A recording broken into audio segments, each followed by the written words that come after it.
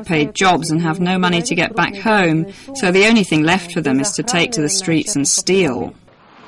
Painter and professor Sergey Zagraevsky was walking home late one night via this boulevard in the center of Moscow when a group of men attacked him and demanded money. He had sold a painting that day and had some $1,500 in his pocket.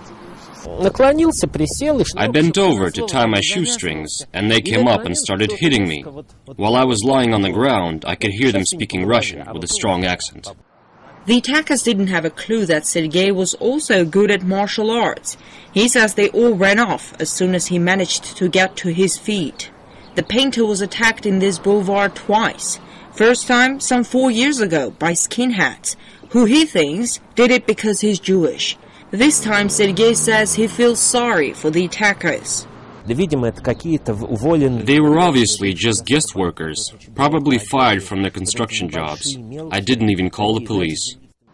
He says he's lucky to be physically strong, but if a weak man had been in his place, he could